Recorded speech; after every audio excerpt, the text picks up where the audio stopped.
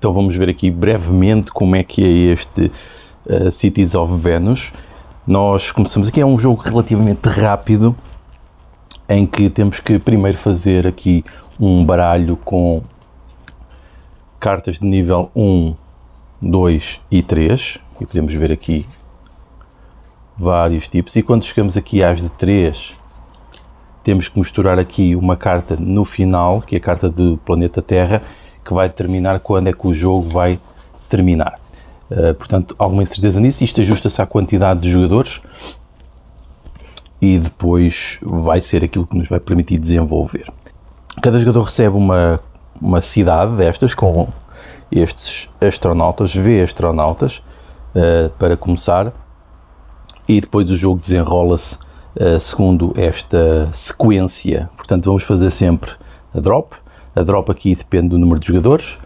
Se estivermos a jogar a 2, é sempre do número de jogadores mais uma carta. Portanto, vamos revelar.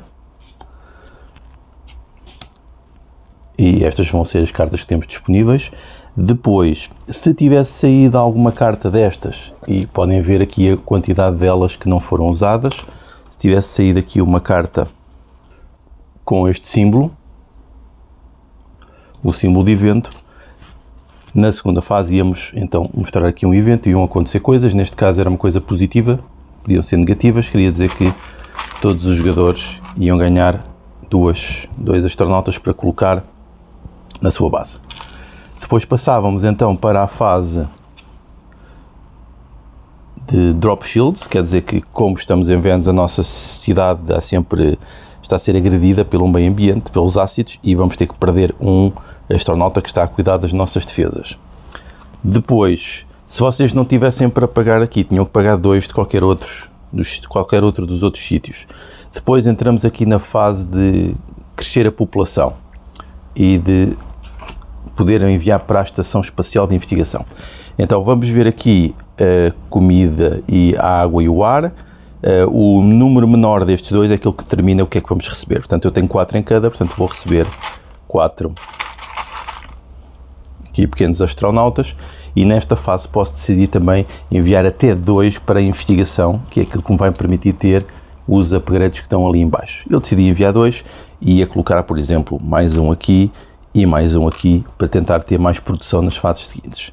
E temos que ver que em cada sítio existe um limite da quantidade de astronautas que podem lá estar. Tudo isso está definido de início do jogo, mas pode ser alterado. Depois entramos na fase das ações da cidade. Nós podemos minar. Para minar temos de ter um astronauta aqui na zona de minar. Gastamos o astronauta, ele é perdido, e lançamos o dado. Consoante o número do dado, recebemos a quantidade de minerais. Neste caso tinham sido 4 e eu ia receber 4 que ia colocar aqui na minha zona. E só posso fazer as ações uma vez. A outra ação que eu posso fazer pode ser gastar 4 minerais para receber um astronauta em qualquer um dos sítios. Podia colocar, sei lá, por exemplo, aqui em minar ou minerar novamente. Se eu tivesse também, por exemplo, uma carta destas, isto só vai fazer sentido a seguir, aqui guardada na minha área de espera, eu poderia então pagar os custos e pagar um adicional aqui da zona mecânica para poder construir esta carta. Pronto, são as 3 ações que eu posso fazer. Depois de fazermos isto, entramos aqui na fase de apanhar as cargas. E aqui na apanhar as cargas são realmente estas cartas, e então em ordem de jogo, cada jogador vai ter a oportunidade de comprar uma destas cartas. Vamos ver aqui algumas. Existem de vários tipos, delas que podem ser colocadas para melhorar aqui a nossa cidade, ou outras que nos dão bónus instantâneos. Por exemplo, vou pegar aqui noutra fase, esta aqui. Estão a ver? Não dá para ver-se aqui pelo tipo de uma navezinha e pela quantidade de pecinhas, ou seja, de astronautas que estão aqui. Quer dizer que se eu fosse apanhar esta carta, pagando os custos que estão aqui de lado, eu ia receber então 8 astronautas para colocar na zona mecânica. Portanto, temos sempre de respeitar aqui os ícones. Mas, por acaso, não saiu aqui nenhuma destas nesta zona. Os jogadores vão poder comprar, por exemplo, imaginemos que eu ia comprar esta, Neste momento eu não teria recursos para a fazer, mas imaginem que eu tivesse, por exemplo, 2 minerais e que tinha aqui mais um astronauta nesta secção. Portanto, ia pagar 2, quando temos que pagar os ícones é sempre com os astronautas do local, e 2 minérios. Ia fazer com que eu pudesse jogar então esta carta, tinha pago os custos.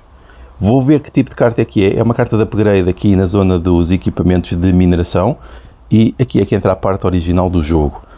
Portanto, eu ia enfiar aqui em baixo, e agora tinham acontecido várias coisas. Para já, sempre que eu for minerar eu vou receber mais um minério.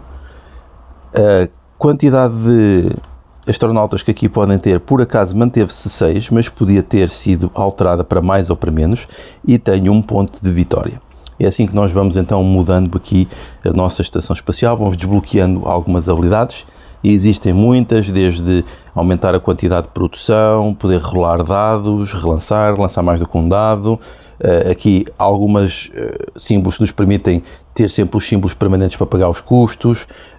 A nossa nave nossa cidade não se degradar com o tempo, porque vai se degradar em cada turno que passa, e basicamente muitos upgrades de muitas coisas que podemos fazer, tal como a modificação do estado, e para o final do jogo nós começamos a ver que as últimas cartas começam até a reduzir aqui a quantidade de, vamos ver aqui algumas, estão a ver, começam a reduzir até a quantidade de astronautas que podem estar em cada sala, ainda que nos dê, por exemplo, mais pontos, e é um equilíbrio que vamos ter que fazer.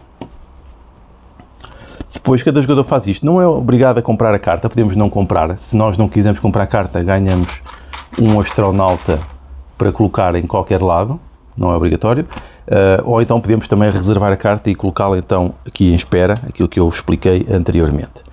Depois de todos os jogadores fazerem isto, as cartas que sobram aqui são queimadas. Também existe a possibilidade, se tivermos 8 astronautas aqui, removê-los e então poder buscar uma carta destas de upgrade. E estão a ver aqui os tais símbolos de novas habilidades que podem acontecer no jogo e que vos vão melhorar a vossa nave. Portanto, vocês fazem isto, vão fazendo todos os turnos, depois vão aparecendo no próximo turno novas cartas, fazemos as fases todas, e quando aparecer aqui a carta planeta Terra, aqui está no fim, mas depois isto é para ser baralhado, portanto isto pode ser em qualquer momento, essa será a última ronda, então vamos contar os pontos de vitória, sendo que há pontos de vitória pelas cartas, por quem tem mais astronautas, por cada 4 minerais dá um ponto de vitória, 2 pontos para o jogador que tiver mais astronautas na cidade e 2 pontos para quem tiver mais minerais. E basicamente é assim que se joga aqui o Cities of Venus. Agora uma opinião mais pessoal, eu estava a pensar que era um jogo mais complicado, mais complexo, mas é um jogo bastante simples, se formos bem a ver, que se joga mesmo bastante rápido, e vai ter também modo solo.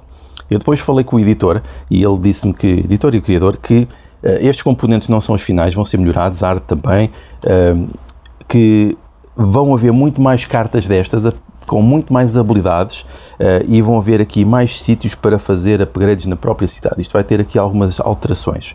Vão haver também miniaturas para colocar os dados, para nós nos lembrarmos que temos que gastar sempre um astronauta aqui da zona de mineração para o poder colocar, e que basicamente a ideia é fazer aqui um jogo simples. Eu gostei aqui do jogo, dos desafios que dá, porque dá alguns desafios porque vamos ter que equilibrar e tomar decisões, planear. Não gostei tanto aqui do dado porque pode ser variável. Eu até sugeri, se eles conseguissem mudar aqui o dado para ter pelo menos um mínimo de 2, ou de 2 a 4, ou algo assim do género, para ser mais controlável. É aquilo que eu menos gosto aqui do jogo, é a possibilidade do dado poder dar a alguns jogadores o valor de 1 e a outros o valor de 6, o que é bastante diferenciado aqui depois nos recursos. E estes recursos, eles são todos iguais, é apenas a quantidade. Este vale 4, este vale 8, e este vale obviamente 1, que são as pintas do dado. Isso é a única coisa que menos me agrada no jogo. O resto acho que está bastante interessante, e este mecanismo de colocar as cartas, substituir, ter que gerir a quantidade dos astronautas, é aqui um desafio, um puzzle bastante interessante. Portanto, eu acho que está aqui um jogo interessante e que seguramente na versão final vai ficar ainda melhor. Então vá, adeus!